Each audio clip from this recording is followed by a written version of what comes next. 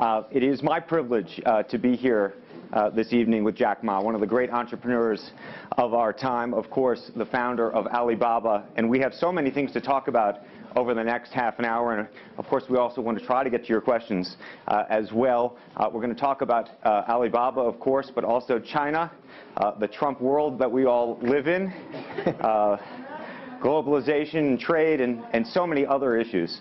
But first of all, thank you, for joining us. Yeah.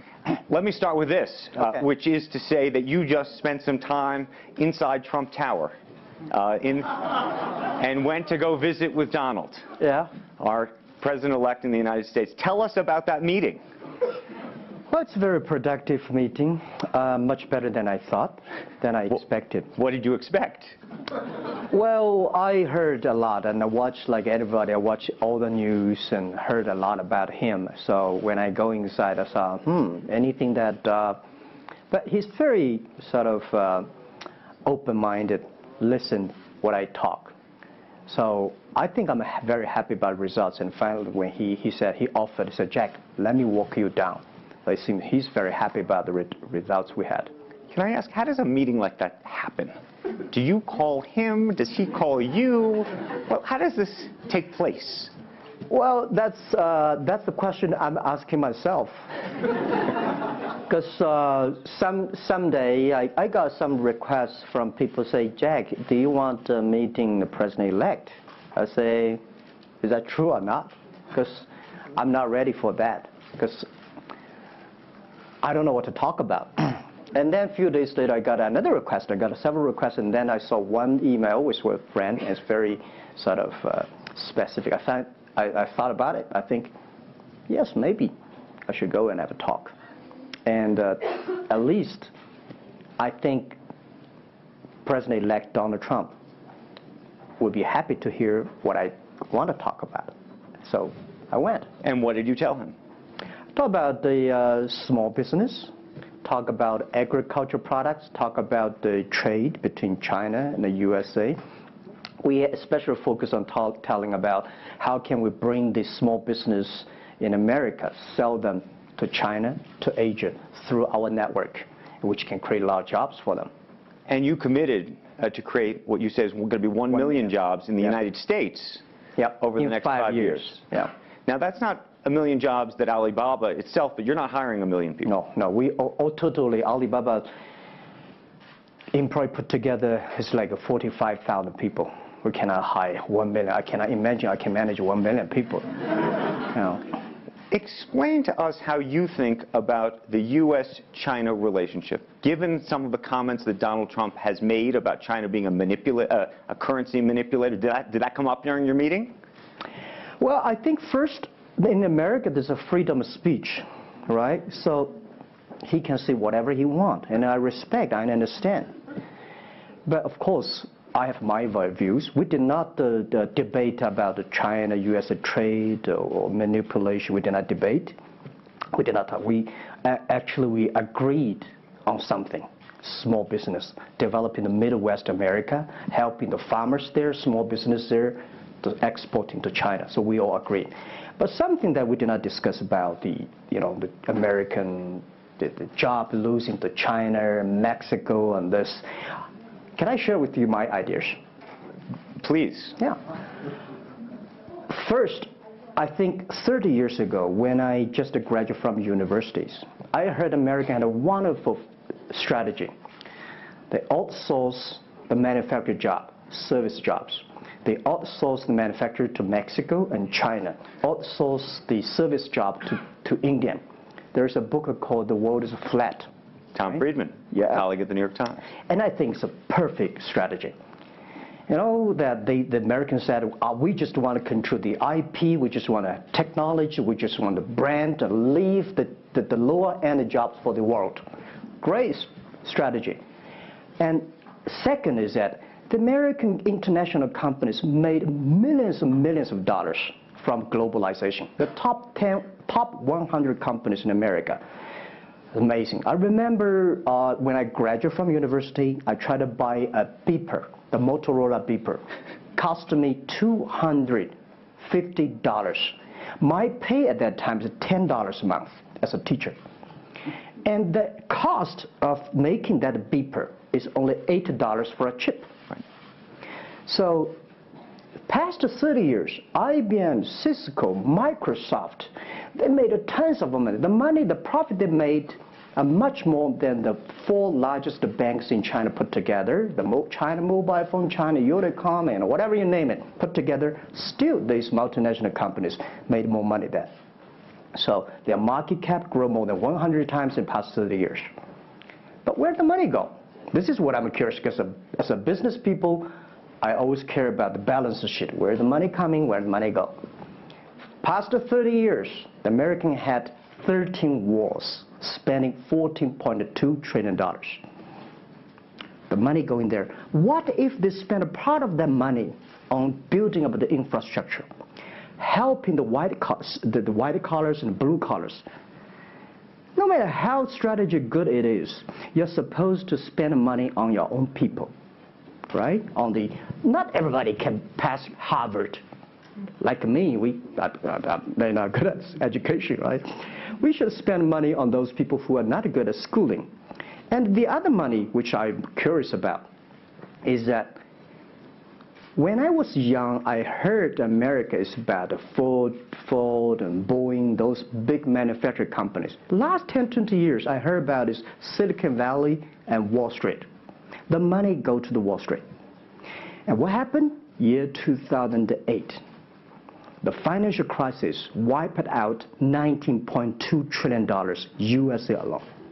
They wiped out all the white collars and destroyed 34 million jobs globally. So what if the money is not Wall Street? What if the money spent on the Middle East, Middle West of the United States, developing the industry there? That could be changed a lot. So it's not the other countries steal jobs from you guys. It is your strategy. Okay, but you do not distribute the money and things in a proper way. This is what I. And now we're having a backlash. And that backlash is a rebuke of globalization. And so much of the conversation, frankly, that we have here, and that backlash is happening in the United States. But I will say President Xi was here yesterday. You had lunch with him. And he was quoting Abraham Lincoln. What did you make of that?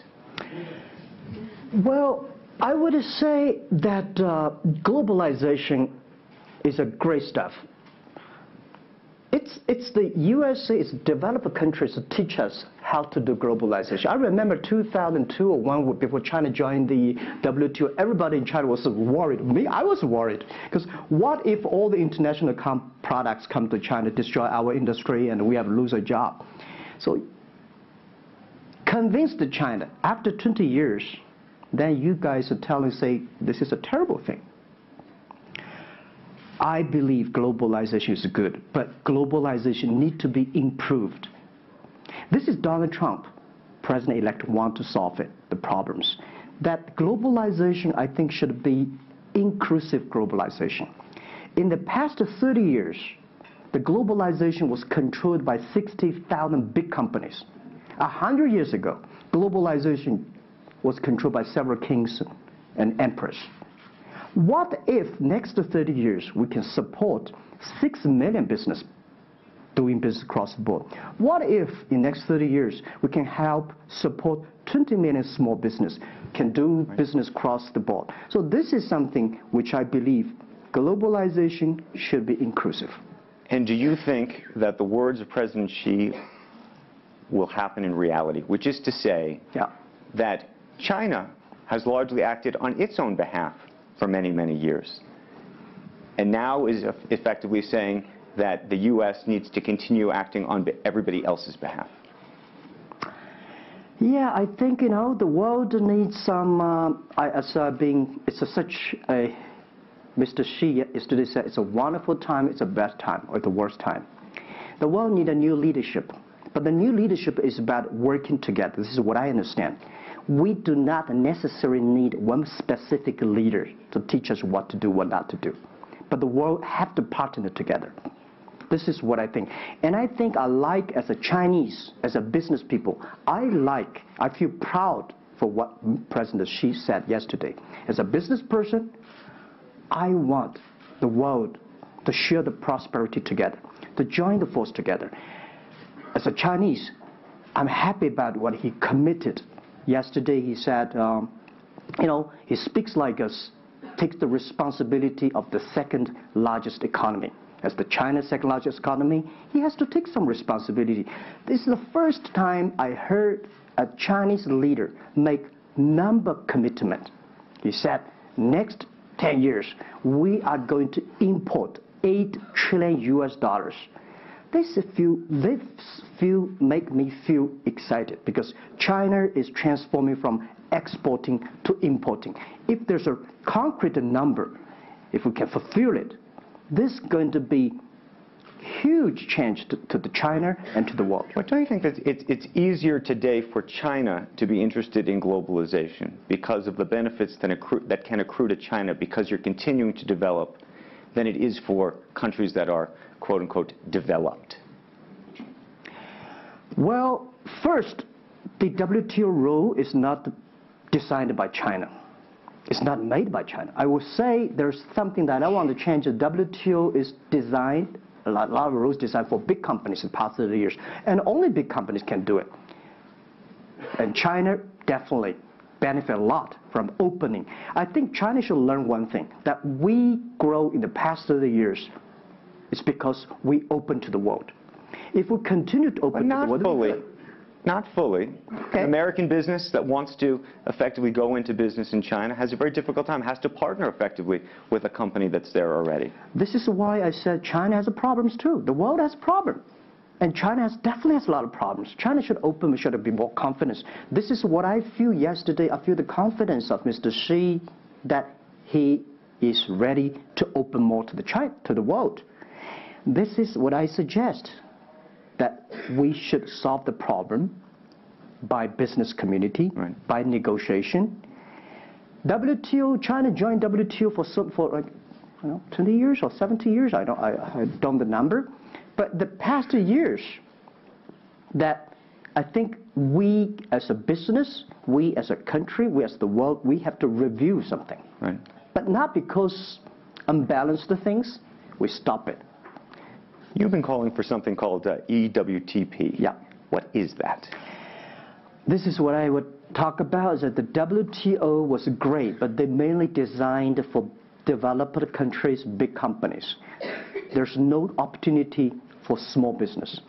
We want to build up an electronic world trade platform to support young people, small business, thanks through mobile phones, internet, they can sell and buy across the board. And the other thing is that WTO is a very interesting organization. When you put the Doha round, when you put 200 government officers in a one room, ask them to agree on something, it's impossible. I can never imagine that they can agree on something together. Business should be designed by business people. So we believe EWTP should be something that the business people sit down together, agree on something, negotiate on something, and get endorsement from the government.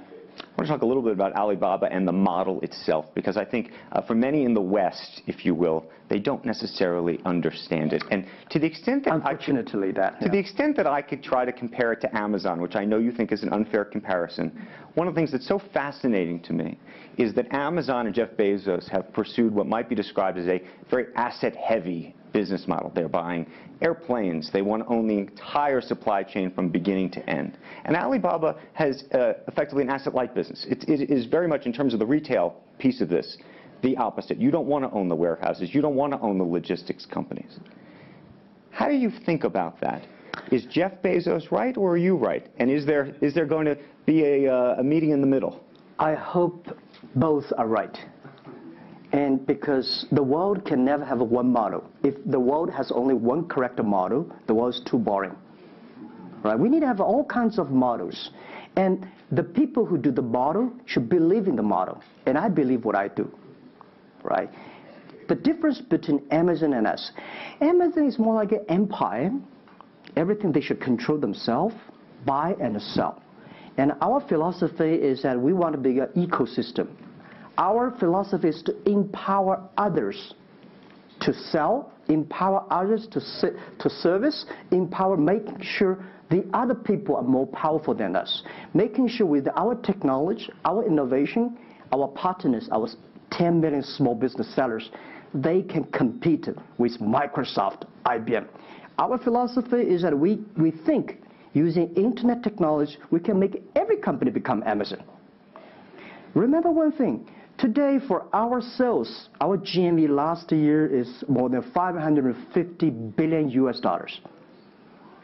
To hire people deliver for us, we need 5 million people.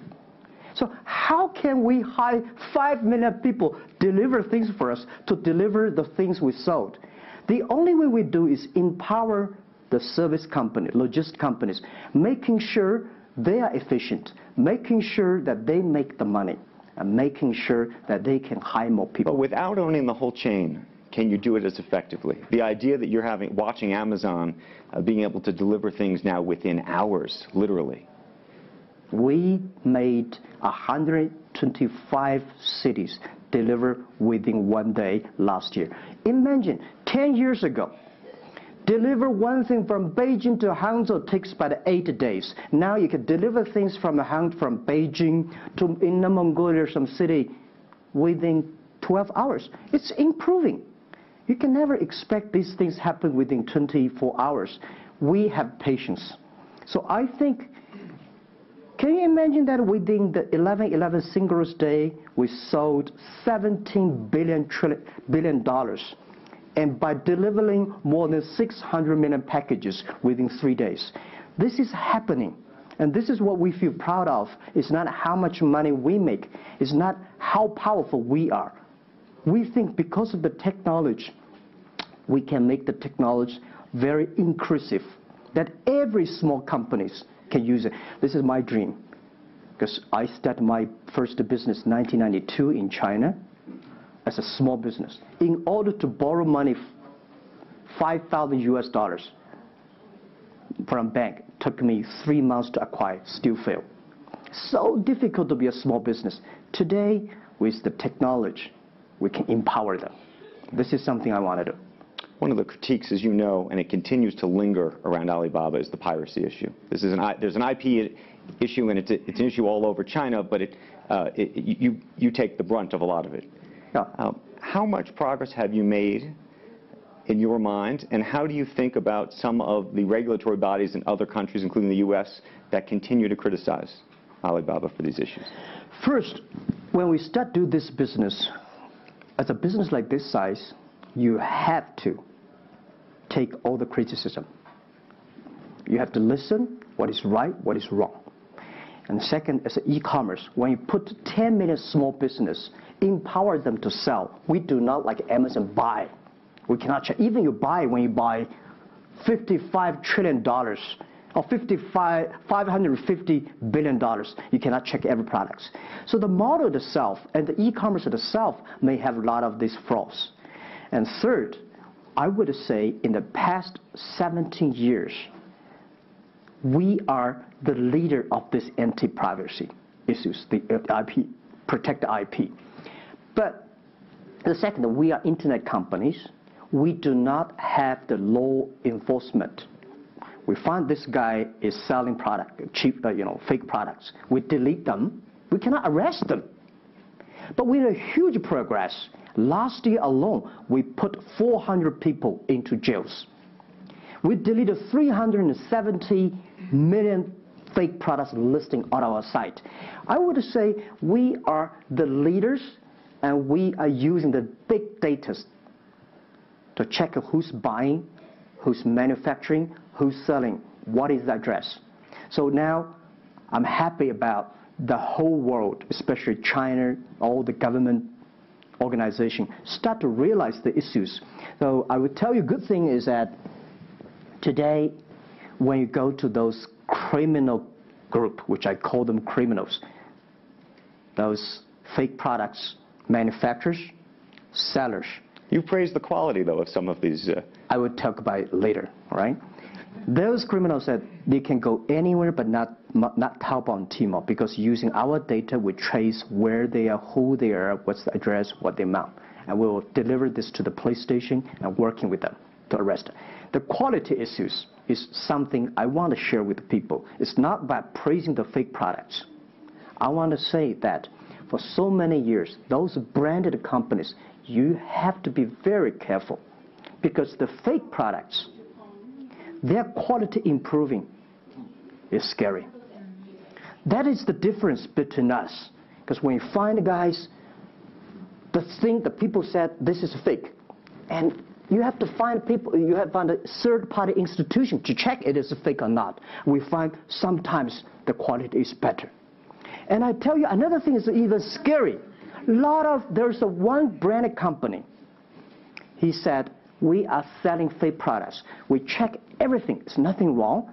So we say, what is wrong? So we buy the products from his flag shop and deliver to them. They say, it's a fake. You know what I'm saying? Yep. We buy things from the flag shop of this brand and deliver back. It's the fake products, they say. So it's a bit confusing. Right. This is fighting against the fake products. Is a war against the human greediness. It's not easy. You cannot finish it, but you have to continue to fight. And I want to say we put 2,000 people, 1 billion RMB every year fighting against that. It can never finish the war within 2 years. But I'm happy. Whether people criticize me, criticize us, the most important is that we are happy about the progress we made. Right. But if people praise me, so, when people say, Jack, you're wonderful, I know I'm not wonderful, right? Oh, Alibaba's great. We are not great. We are just a 17-year-old company. But when people say, you're doing nothing, no, we're doing a lot of things. But you don't have to argue. You don't have to debate. You do what you believe. One of the things you mentioned was using big data on the piracy side, but the other thing that you're using a lot of that big data to do is provide credit and effectively banking the unbanked. And what's so fascinating to me, and I hope you'll share it, is we've talked about the Sesame credit. Yep. How you are able to use big data effectively to figure out who deserves credit and who doesn't in a marketplace where some of these people had no credit history before. Okay. Well, before we do that, we had a system called Teach Computers to learn how to anti-fake products, teach the computers to learn how to, because we have Alipay, a lot of people try to use all the ways to cheating.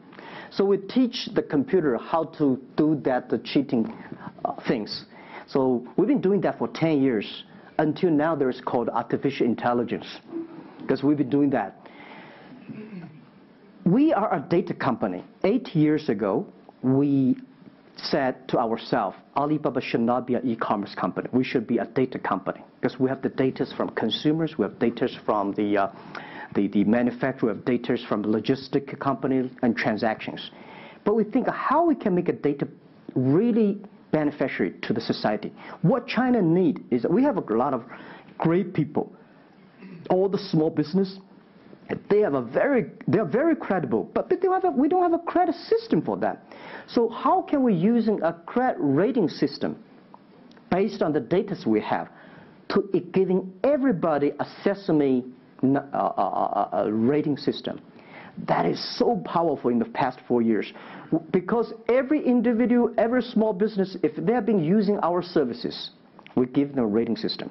So we're giving loans in the past 5 years. We're giving 5 million business loans. They only borrow $5,000. 3 minutes, we can decide whether we should give you money, how much you want to give. Within 1 second, the money will be in your account. And 0 people touch, so we call it 310. And even today, the Sesame rating system become people dating. The mother-in-law want to say, hey, you want to dating with my daughter? Show me your rating system of the Sesame card. So it's so funny. We go to the people want to rent a car, people want to rent a bicycle. They will say, show me your Sesame cards. Good. Because if they do not pay back, if they do not fulfill, the rating system is going to low down, and they can never rent a house.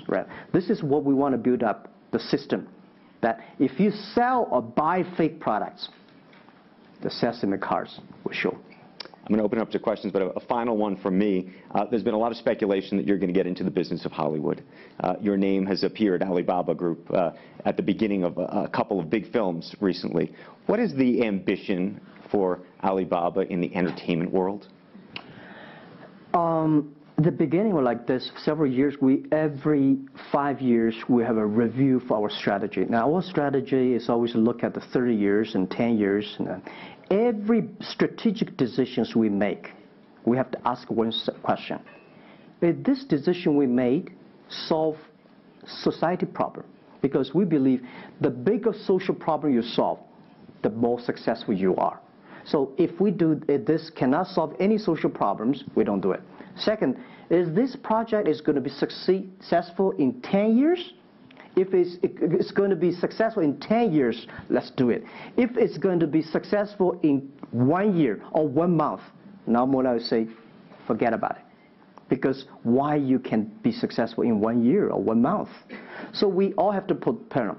And 5 years ago, we had a big debate about 10 years later, 20 years, what are the things that China society and the world want? So we say happiness and health. 2H strategy. So happiness and health. We believe Hollywood, the movie industry, bring people happy. Because today, nobody's happy. Rich people not happy, poor people not happy, At least when I watch a movie, I feel happy about it, right? So I think we should partner with the Hollywood, especially like a lot of, we have a different way of living. In China, the movie, we have a lot of heroes. But China movies, heroes always dead. The American movie hero never die. If all the heroes die, who want to be the hero? So my movie, I want to make the hero live. Right, so this is, I think we should learn a lot. And it's only about 2 years, so we have another 8 years to go. I want to make our company that it's not e-commerce. It's something that giving people inspirations. Giving people, because I learn a lot. For example, I always say that my favorite movie, Forrest Gump. Life's tough. This is I learned, and that inspired me. That is why when people call me crazy, stupid in the past 17 years, you're crazy, you're doing something never work. You're stupid, how can you do that model? Amazon this model, eBay this model, why Alibaba this model? I told myself, Forrest Gump said, go ahead. Never care about what the other people. And the other thing, Forrest Gump said, nobody make money out of the catching whales. People make money by catching shrimps. So we serve small business. Fair enough. Jack Ma, we should probably end it there because we're going to run out of time, but I thank you. Thank you so much for the conversation. I promised we'd sneak in a question or two, and we literally have 2 minutes, and they're going to get upset with me. If you have a question, and we're going to, I got to beg you to do it within literally, a second, so go for it right there. Okay, I'm not going to say that China and US is going to have a trade war, but if the Trump administration gets tougher on China in terms of trade agreement, is that going to hurt Alibaba? Well, I don't think so. I think China and the U.S. should never have a trade war. We'll never have a trade war. And I think we should give President-elect Donald Trump some time. And he's open-minded. He's listening. And I think the war, it's so easy to launch a war. But it's so difficult, almost impossible sometimes to terminate a war. Iraq war, Afghanistan war, is that finished? No. Trade war. I believe one thing. When trade stops, the war starts. Trade is something that people start to communicate. Trade is something people exchange culture and value. And I will be happy if China and USA agree on something and Alibaba business model destroyed. I would destroy Alibaba model by stopping the war between. Because how can you imagine the first largest economy of the world, second largest economy of the world, have a trade war? It's going to be a disaster for two countries and for the world. If anybody can do something to stop it, do anything to stop it. Did you have a reaction to Trump and the situation with Taiwan and how he's thinking about that? Well, Taiwan, I think this is not something about the government. This is not something about business. It's something about the people. If the Taiwan issue is the population, if you do Taiwan issue, it's like against 1.4 billion people. So this is another issue. So we're talking about trade. We're not talking about Taiwan. Very politic. Let's take one final question if we can. I think we can steal one more in.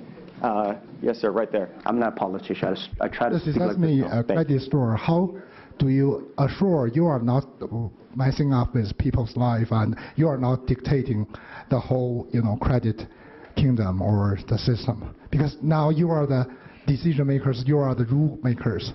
Okay. First, I'm not sure. People say, oh, this is uncertain world. Every day is uncertain. The only certain day was yesterday. I'm not sure about that in the future I would dictate, I would be stupid. That's why I should retire early when I'm young. That is why I have a lot of things that I dream I want to do. I want to do philanthropy, I want to be a teacher, I want to go back to school, I want to do the environment. And the world is so wonderful. Why should I be the CEO of Alibaba all the time? I'm coming to this world not to work. I want to come to this world to enjoy my life. I don't want to die in my office. I want to die on the beaches. It's a wonderful message. Jack Ma, thank you for the conversation. Well, can I say one last Yes, please, please. I just want to give my last advice to any people here that every government should pay attention to in the next 30 years are critical for the world. Every revolution, technology revolution takes about 50 years. The first 20 years, technology company. Next 30 years, the implication of the technology. Focus on next 30 years. The first 20 years, eBay, Amazon, Facebook, Alibaba, Google, good. The most important is that make the technology inclusive, make the world change. This is 30 years. Next, pay attention to those people who are 30 years old, because those are internet generation. They will change the world. They are the builder of the world. Third, that let's pay attention to the company who have fewer than 30 employees. So 30 years and 30 years old and 30 employees. That can make the world much better. Jack Ma, thank you very, very much. Thank you. Thank you. Thank you. Thank you. Thank you.